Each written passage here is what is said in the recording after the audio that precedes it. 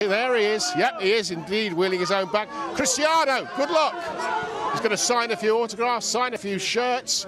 He does that for the fans, you know, despite the fact that he is, you know, transcends football. He's one of the superstars of sport, one of the superstars of everyday life. He's got 3 times more, for example, Twitter followers than Manchester United itself, but he's always got time for the fans. Little smile, trying to show everybody that he's as cool can be, despite that interview, that extraordinary interview that has caused such headlines right across the globe.